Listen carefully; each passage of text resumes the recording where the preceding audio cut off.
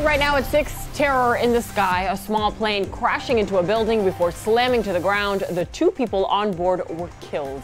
That crash was caught on camera, and you can see the plane hitting the building before crashing to the ground. We have live team coverage of the whole thing. Ian Margol has new information about the victims, but we begin with Jeff Weinseer live at the crash scene in Pembroke Park. Jeff. Lou, a witness tells us before the plane hit the building behind me, he heard a boom. It caught his attention.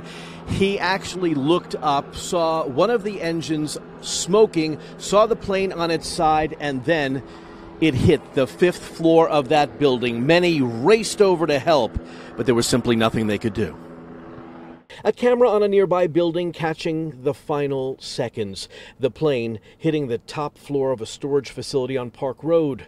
Stephen J. Gray, who flies for Total Traffic, and his pilot were listening to the radio transmission. My pilot's like listening on the radio and he hears, oh, F, oh, S, oh my gosh. And then the tower calls out the N number of the airplane that just went down. The plane didn't respond. The plane hit the 5th floor, crashing to the parking lot below. The engine 30 yards from the fuselage.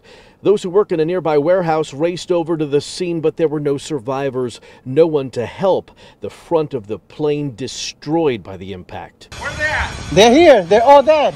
Ah, Dios. Describe the sound that you heard. It's a heavy sound, man. Whoom! A big sound. That's all. The plane, a twin-engine Aero Commander, was in the air 9 minutes, crashing on the way to Opa-lawka. There are 2 confirmed bodies deceased in the plane. Gray has been in the air for 20 years. Twin-engine airplane, it's got twin engines, but when it loses an engine, it can be very difficult to fly, and you have to keep it. It wants to yaw, and it can get out of control. Right across the street from where this plane crashed, there's a golf course. So if it's possible they could have made it, but you can see they hit the building here, and it sounds like, just listening to the cockpit conversation, that maybe something happened, the plane was out of control, and they lost it. And Sky 10 HD over the scene right now. You can see the plane and investigators still there. They removed the bodies late this afternoon. We also want to tell you Park Road remains closed from Hallandale Beach Boulevard up to Pembroke Road. The good news, no one was in that facility at the time, and no one was in the parking lot when that plane went down. We're live in Pembroke Park. Jeff Weinseer, Local 10 News. All right, Jeff, thank you. And sadly, 2 people did die in that crash, but now we are learning more about that fatal flight. Local 10 News reporter Ian Margol continues our live team coverage from Opa-lawka. Ian.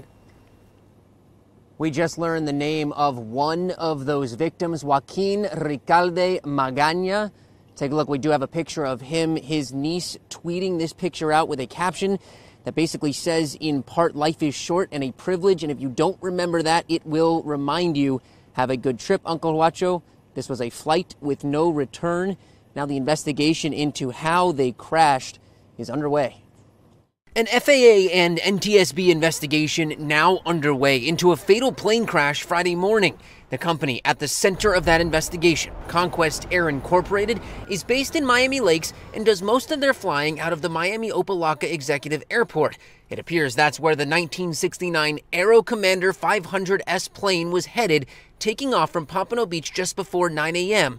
But only minutes later, it came crashing down in Pembroke Park with 2 people on board. Conquest Air sent us a statement about the crash, saying in part, quote, "Our concern is with the pilots and their families. We will continue to work with relevant authorities to obtain more information regarding this situation." The company flies daily trips from Miami to the Bahamas, but they tell us this plane was not part of their cargo operation and is not used for any commercial purposes. And this isn't the first time we've covered a Conquest airplane going down. In fact, in February of 2019, one of their cargo planes was on its way from the Bahamas when it ended up in the water. One man was rescued at the time, and a search and rescue mission was conducted for a second person. So again, we have confirmed that Magaña was one of those victims. The other person, still no official word at this point. They were, BSO was telling us they were waiting to speak to next of kin with both of these families, but of course the niece telling us Magaña's name a little bit earlier. As soon as we get any updates, of course, we will let you know. We are live at Miami Opa-locka Executive Airport. I'm Ian Margol, Local 10 News.